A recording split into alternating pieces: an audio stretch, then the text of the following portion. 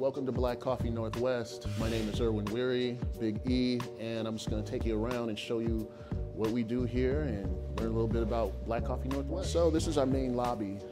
We started out about a year and a half ago, 2020, October 17th is when we opened.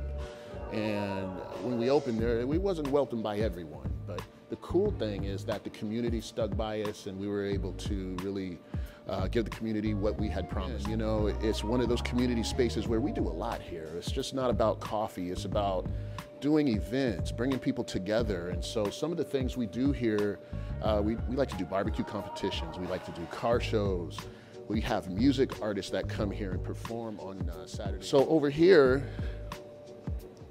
we have a full coffee bar, and we have numerous drinks. Like I said before, we have pastries, we have all kinds of cold drinks right next door in our youth area called Grounded.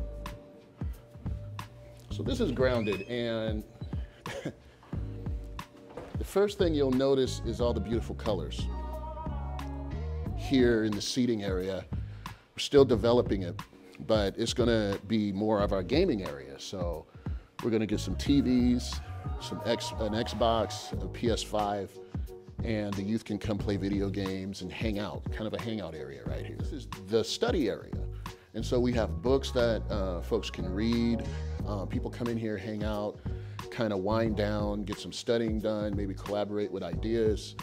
A lot of youth come through this space because there's a lot of neighboring schools around. What we do for the youth without any questions asked. So we have snacks for them.